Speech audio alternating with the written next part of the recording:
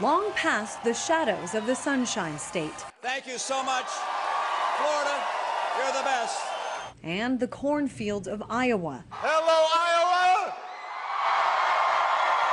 Is another required campaign stop for any U.S. presidential candidate. I continue to say that Jerusalem will be the capital of Israel. Here's then-candidate Obama in Israel in 2008, and many others before him.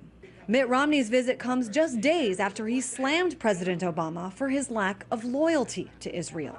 The people of Israel deserve better than what they've received from the leader of the free world.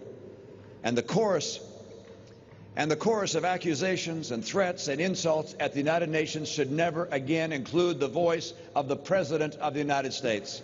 Many say the heart of this matter lies with two important constituencies. The two constituencies are the Christian fundamentalists, particularly those in the Republican Party, and a certain percentage of Jewish Americans, those who are wealthy donors to both parties. Wealthy donors like casino mogul Sheldon Adelson, who recently made a $10 million donation to Romney's super PAC Restore Our Future, the largest gift yet, according to Forbes magazine. Adelson has said his top priority is supporting and protecting Israel. Money also flows generously from the American Israel Public Affairs Committee, or AIPAC, one of the wealthiest and most influential lobbying groups in Washington.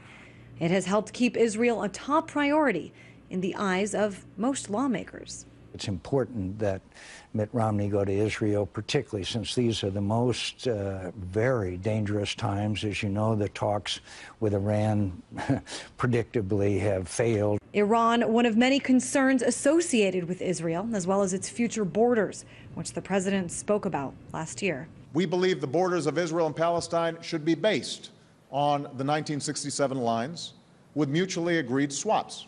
An idea criticized heavily by members of both parties, Romney among them.